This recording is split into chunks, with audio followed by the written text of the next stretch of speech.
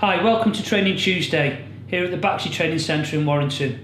My name's Rob Evans, and today what I'm going to do is go through the combustion checks on the Baxi Remeha Avanta.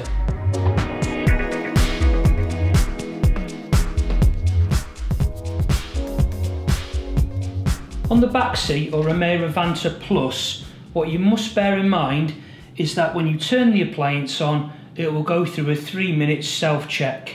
You can't do anything until that self-check has been completed. Now, once the self-check is completed and we're going to do a combustion analysis check on the appliance, what we need to do is put the appliance into service mode or chimney sweep. It's quite a simple process, so all we need to do is press the enter key and the plus button in a rock and roll motion, like this, watch.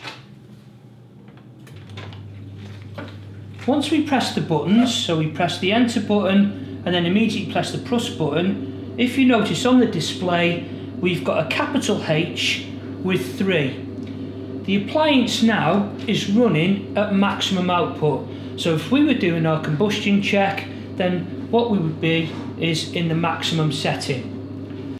If I press the enter key one more time, what will happen is the appliance will drop to the low setting. So if you look at the display now, we've got an L, which denotes that the appliance is running at the minimum setting. If I press it again, then it drops to a smaller H, which means that the appliance is running in central heating output, part load. For our combustion checks, we need to have it at the minimum and the maximum. When completing your combustion check, we want 8.8% CO2 percentage at minimum and at maximum, with the tolerance of 0.3 deviation in each way.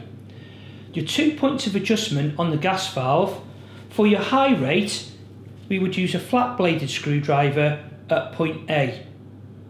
For your low rate, then what we would do is use a 2mm Allen key for this point here at point B.